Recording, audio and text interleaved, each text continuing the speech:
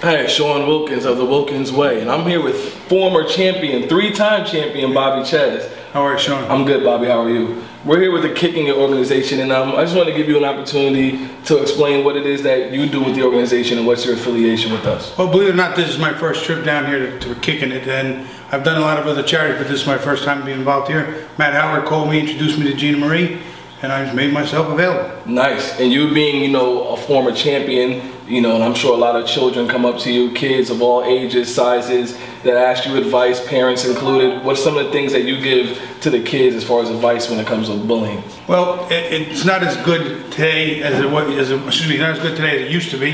Years ago, you know, it was a little different. You could hit them back, and it became a war. That's how we were taught. Yeah, that's how we were taught. But nowadays, you're going to get a lawyer. You're going to get involved. I think just find the nearest adult that you can depend on, whether it's a parent, whether it's a teacher, a coach, and tell them what's happening, and be honest, be straight.